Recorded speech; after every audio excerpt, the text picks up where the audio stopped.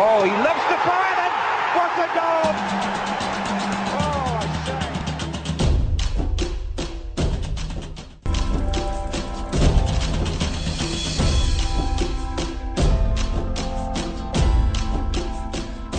Welcome to another exciting episode of X-Sports, your number one sportstainment show, a fusion of sports and entertainment. It's all for your listening pleasure. Good morning, good afternoon, good evening, wherever you are all over the world.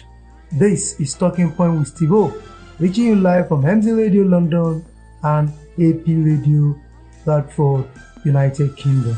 My name remains Lion Steven Torulokwe. I'm your regular host and your guide on Talking Point with Stevo from the stable of X-Sports, the number one sportainment show on TV, on radio, and online. This is brought to you normally by Eagles House Global Resources. On today's episode, we are going to be bringing you an interesting discourse, an interesting topic, which pitches us to look at the recently concluded transfer of the Uruguayan forward, talking about Luis Suarez. Luis Suarez leaving Barcelona to Atletico Madrid. If we come back, I'm going to give you analysis, the preview as to my 5 talking points on Luis Suarez leaving Barcelona, heading towards Atletico Madrid, another rival in the Spanish La Liga. Is it a good move? Is it the move that people expect? Even if you are going to allow a deadly and a potent striker like Luis Suarez to leave, why do you allow him to still play in the same league where at least twice you are going to be meeting home and away at the Metropolitan or at the Nou Camp? So what Barcelona have done simply is to say that they don't give a damn and they feel that Luis Suarez cannot be of any danger to them as a team. When we come back, we're going to look at this possibility and we are going to discuss what are the chances and what are the possibility of Luis Suarez coming back to hurt Barcelona as a team. I'll be right back. This is the Talking Point with Stevo. Don't go anywhere. We're live on MZ Radio London and AP Radio United Kingdom. I'll be right back.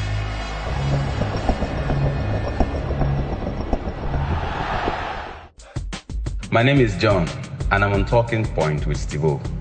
Export, MZ Radio London.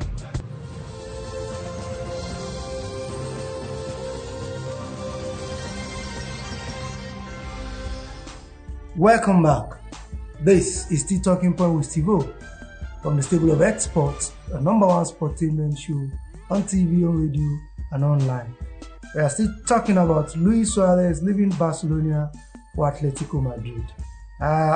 Barca and Atletico Madrid reached an agreement to allow the Uruguayan forward, the Uruguayan striker, on the basis of variables, payment plan and variables, to leave Barcelona for 6 million euros. 6 million euros.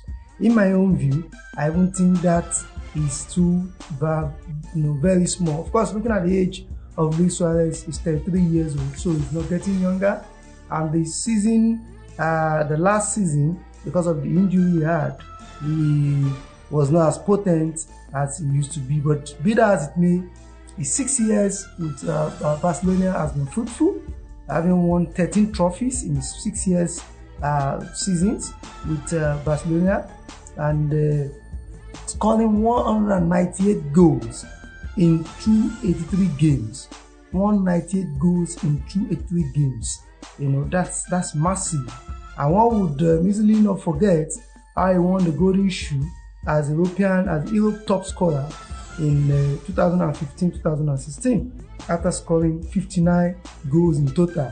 Of course, drafting Cristiano Ronaldo and Lionel Messi across Europe. So he has left. When he left Liverpool in 2014 to Barca, the Liverpoolians felt betrayed and disappointed that Luis Suarez left Liverpool for Barcelona, remembering the fact that a season before he scored 33 goals for them at the Premiership. But that's all history now. Of course, we remember he came from Ajax and Liverpool gave him the necessary springboard to become a world and for a known star, and that's why Barca came for him. Now 6 years after that, Atletico Madrid is now demanded for Luis Suarez. Of course, some weeks ago, we all thought he was going to Syria, going to Juventus, but somewhere, having gone to have a test in Italy, something seems not to have gone right. The long and short story is that Luis Suarez is a player of Atletico Madrid come this season. Would Barca regret this action? Is it a justifiable action? This forms the basis of our talking points for today's episode. So I start from the rear as usual. I start from number 5. Number 5, I target you don't harm your competitor. You don't harm your competitor. What am I talking about? Ronald Koeman, a Barca legend in his own status, insistent that doesn't want Suarez is not the issue here. You might decide you don't want a particular player, maybe he's old, you want to change the entire system, you don't like his pattern of play, you don't like his commitment to the team, but why would you allow him to go to one of your fearless rivals? Talking about Atletico Madrid. You don't harm your competitor. On whatever reason, a Juventus departure would have made sense by all standards, but leaving him to go now to Atletico Madrid means that he would likely form a deadly partnership, of course on the old school basis, with Diego Costa. And when you have a Diego Costa and Luis Suarez under Diego Simeone, something might come out of it. He might play against Granada this weekend or Oscar next week Wednesday. In the long run, it pays Diego Simeone to have Luis Suarez. So I feel strongly that you don't harm your competitor under whatever circumstances. I think Barca head. I think Ronald Koeman equally head as a coach for allowing Luis Suarez to leave, not to any club, not to English Premiership, not to Syria, not to Bundesliga in Germany, not to Ligue 1 in France, not to Eredivisie in Holland, Dutch, but in same Spanish La Liga, and not to any team, but one of the fearless rivals, tackling Barcelona in the last 4-5 years. He's 6 years in Barcelona, simply connotes that he has won the La Liga 4 times. The only team, apart from last season, that Real Madrid won it, the other team that stopped Barcelona from winning the La Liga was Atletico Madrid. And it is this same Atletico Madrid that bought Luis Suarez. Time will tell if this is a good move. Of course, a good move for Luis Suarez. If this is a good business done by Barcelona and Ronald Koeman. That's my number 5. You don't harm your competitor. I move straight to my number 4. The Barca Crisis. I take it again. The Barca Crisis. Of course, we are all aware that Barcelona is in serious crisis as a team, stemming from the COVID-19 crisis that has bedeviled the entire planet. And as a person, I'm still amazed and taken aback with Ronald Koeman's insistence of allowing Suarez and Rakitic to go at the same time. Rakitic has gone back to Sevilla and allowing Suarez to go to Atletico Madrid.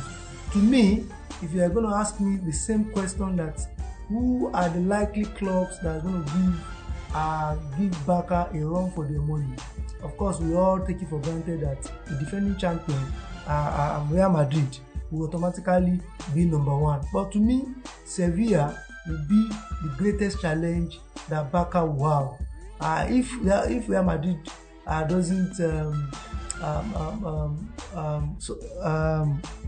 win and defend the title of the Spanish La Liga, then Sevilla will likely be the team that will give them a run for their money. Not even Barca, in my own view. So what that means is that allowing Rakitic to equally go to Sevilla, in my own view, was equally a major mistake for Ronald Koeman and Barca. So the crisis has become so much that it cannot be ignored any longer. So the crisis has deepened so much that Messi gave us a whole lot of drama. We all thought Messi was departing Barcelona for Manchester City or PSG or even Inter Milan. But as it stands now, he said he's going to finish this season with them, meaning that after this season, Messi will be free to move to any club. So if you know Messi is going, why would you allow a top player like Luis Suarez and Rakitic to go, saying that they are not part of your plan? So the Koeman and Suarez face-off was one of the reasons why Lionel Messi felt that he should be at loggerhead with Barcelona as a team. And knowing the fact that next year Barca was going to have another election, as it were. So these are some of the issues that has to do with the Barca crisis. And coronavirus has not equally helped the team, because financially Barca is a depleted team financially. So this is my number 4. The Barca crisis in itself is my number 4 on Talking Point with Stevo when it comes to Luis Suarez leaving Barcelona. So when I come back, I'm going to give you my number 3 and my number 2. Don't go anywhere, don't touch that dial. It is still Talking Point with Stevo on MZ Radio London and AP Radio United Kingdom. I'll be right back.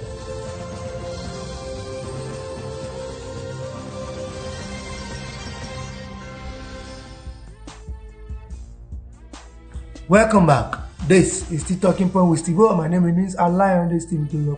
I'm a host on Talking Point with Stevo from the stable of experts. We move straight to number 3. We're still talking about Luis Suarez leaving Barcelona. Is it justifiable? Is he going to bite them at the end of the season?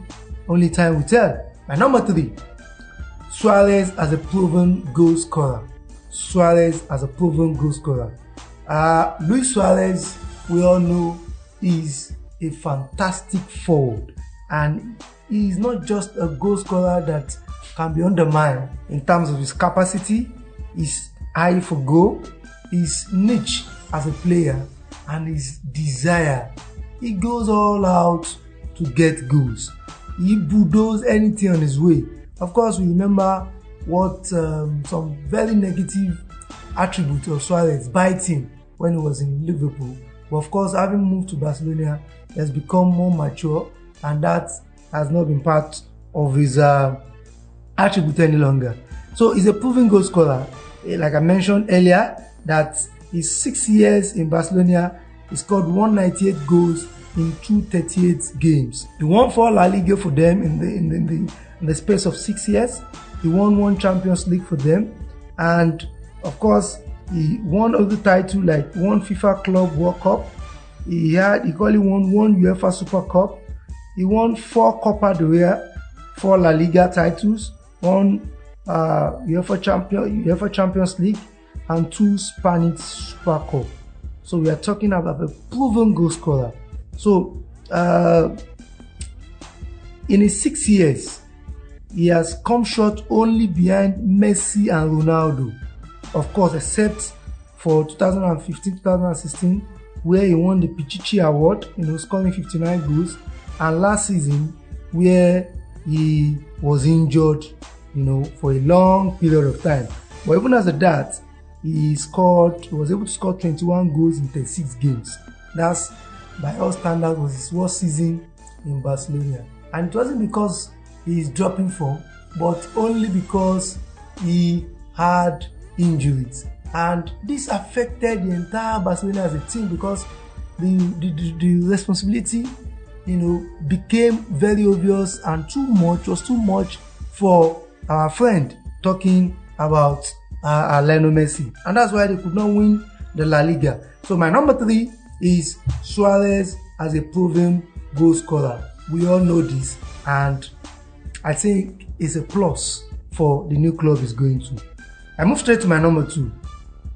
Number 2, I title it, you don't let go if there's no quality replacement. You don't let go if there's no quality replacement. To many pundits, there are not so many quality replacements that are as good or better than Suarez as it is now available. Well, I need to put the word available for sales, because if you are not talking about Mbappe, if you are not talking about Lewandowski, if you are not talking about Mo Salah, if you are not talking about Harry Kane, Aubameyang, Sadio Mane, then who are you talking about? If not these players whose clubs are not going to release to Barcelona, who then are we looking at to come and replace Luis Suarez in Barcelona? I don't know the plan of Ronald Koeman, but if his plan is to rebuild a team around Griezmann and Ansu Fati and probably Coutinho, then I'm not sure it's a justifiable plan to have allowed Luis Suarez to have left. So my own argument here is that before you allow a potent, fantastic striker leave your team, one, you must have had and gotten another striker to say that, okay, because I've got this striker who is called a goal scorer, who is younger, who can do it, then I don't need you again.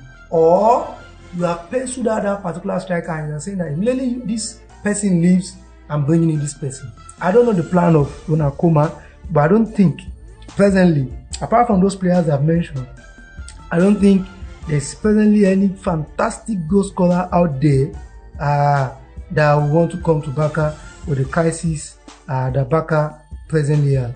But then, who knows? Who knows what Ronald Koeman has on his sleeve? Only time will tell. That's my number 2 and my number 3.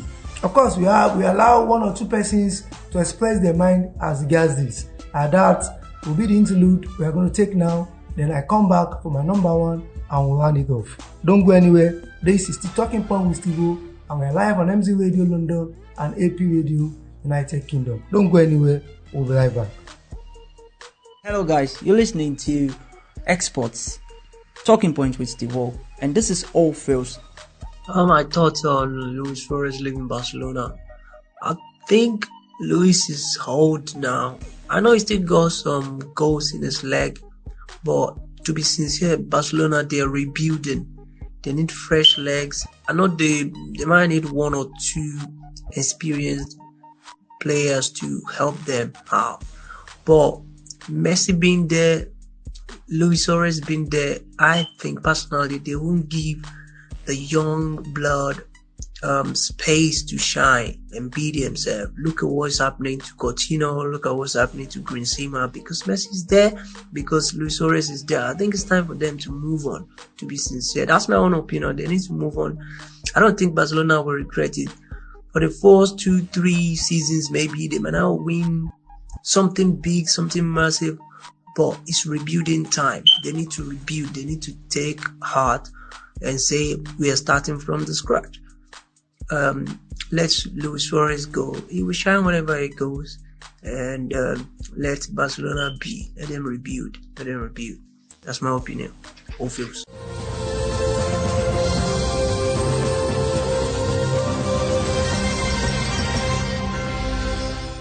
Hello, I'm Marcus Yimite, a social media expert and a content creator. Well, I think Luis Suarez leaving Barcelona is a huge blow for Barcelona.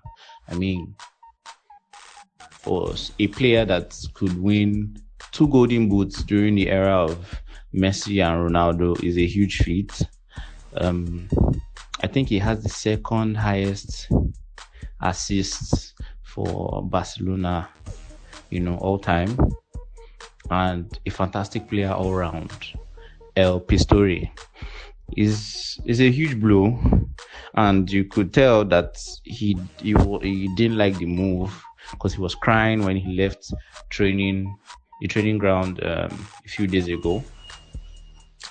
But I think it's a huge buy for Atletico Madrid, because now they have Diego Costa and Luis Suarez to man their attack. A lot of experience for Felipe, for João Felix to learn from. So it's a fantastic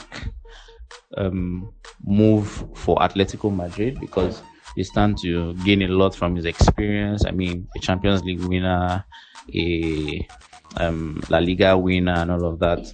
So it's a lot for Atletico Madrid. They stand to gain a whole lot. But for Luis Suarez, I think is a move he didn't want.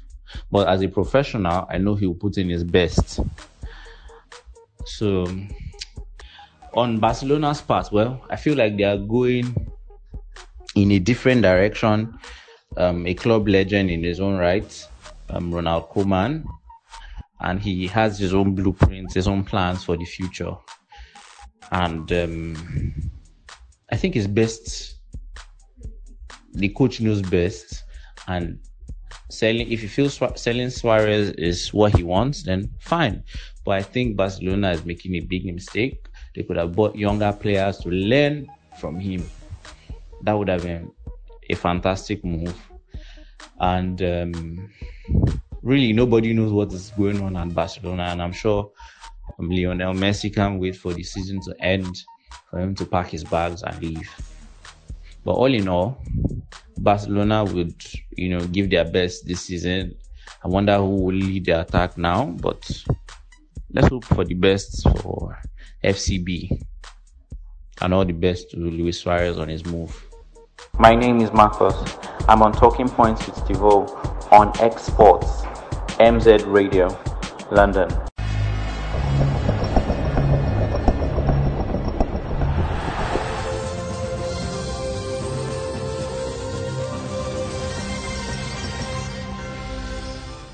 Welcome back. This is the Talking Point with Stevo, and we are here live on MZ Radio London and AP Radio United Kingdom. My last but not the least, number one point of this Luis Suarez saga is what I tag Barca next year election and the rebuilding plan. Barca next year election and the rebuilding plan. One thing that is clear for all and sundry is that Barcelona is in a serious crisis, and one thing that is important for every team that has gotten to the crescendo, having won, they've dominated not just the Spanish La Liga, they've dominated Europe in the last few years, talking about the last one decade or thereabouts.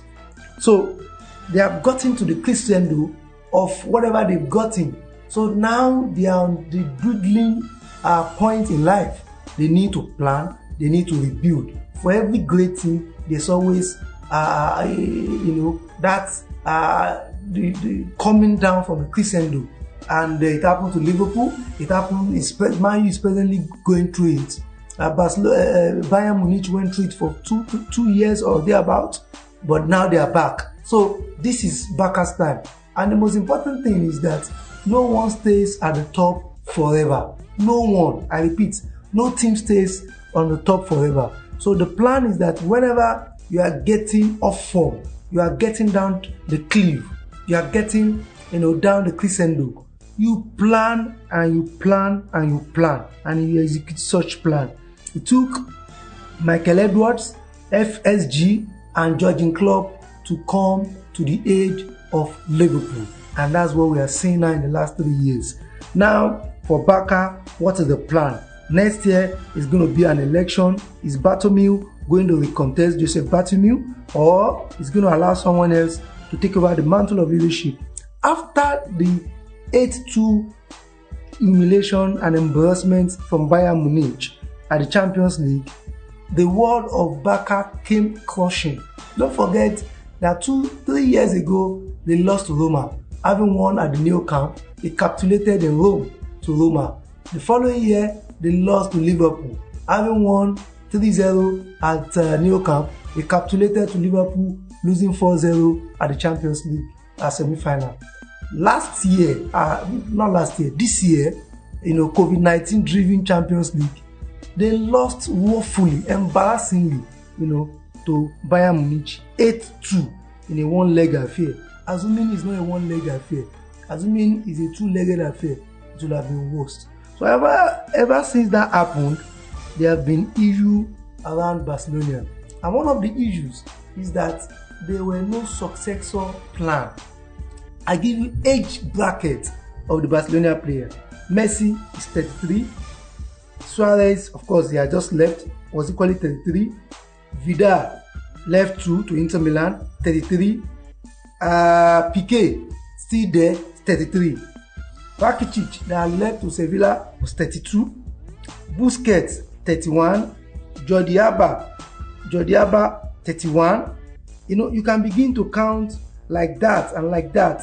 So a team that build its team around players of above 30 years of age is going to capitulate if you don't have young boys taking over, learning the rope, and mixing them with the team so that you have energy, you have pace, you have the drive that is needed to get the ball rolling. Of course, that's not to say that Barca do not have younger players. There's De Jong, which is 23. There's the goalkeeper, Ter Stegen, who is 28. There's Mendo, who is 26. There's, of course, Dembele, who is 23 years. There's Umtiti, who is 26 years. There's Sergio Roberto, who is 28 years. There's Griezmann, of course, 29 years. There's Clement Lenglet, 25 years. Of course, there's Felix Coutinho, 28, and there's Ansu Fati, the youngest, 17 years. If there's going to be a mix with the present crop of players and bringing in young blood, I think Barca, sooner than later, will get his rhythm back and come back to winning ways. So the election next year is a major determinant because whoever becomes the president calls the shots, and the rebuilding plan has to be strategic. There must be a blueprint, not just do things haphazardly. If Koeman is not likely going to do it, then they need to bring in another coach to execute a blueprint to bring Barca to the forefront. By and large, I think it's a major mistake, it's a major error to align Suarez to go, not just to go, but secondly, to equally align to go to arch rival, talking about Atletico Madrid. The La Liga matches between Barca and Atletico, I promise you, on those two occasions, if Suarez is not injured, he will do everything humanly possible to ensure that he scores and drive Atletico to win against Barcelona. But what do I know? Time will definitely tell. Guys, we have come to the end of today's show. Thank you so much for being part of this show.